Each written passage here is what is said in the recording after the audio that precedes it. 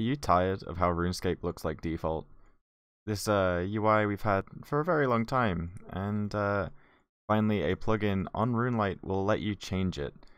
There is a plugin on the RuneLite plugin hub by Melkypie that lets you use resource packs with RuneScape now, which seems like a really cool idea to me. As most people, I played a lot of Minecraft, and one of my favorite things with Minecraft was customizing with resource packs. I even tried making a few of my own. I was kind of rubbish, but I was also a kid, so it's forgivable.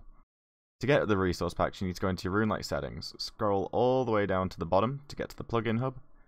Just search resource packs or look for it, install it. By the way, everything in here, the reason it's in the reason that it's in here instead of in actual RuneLite is because they could be unstable.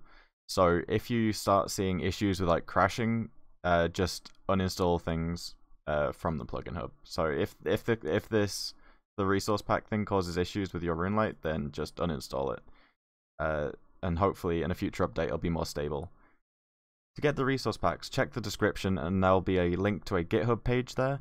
And on that GitHub page there'll be a download link for all of these resource packs. And basically all you have to do is download them, extract them, and get their file path, which you can get in Windows just by clicking in this box. Copy this over to one of these paths. You can see that I've got it in my first path.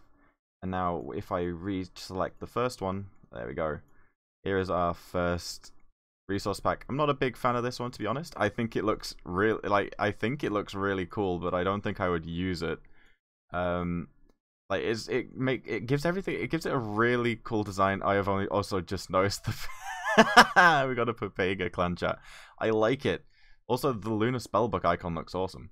I think that's just because they've taken the white out of it, but it looks really cool actually. That's how you install it. I'll just show you the 5 ones that they currently have available.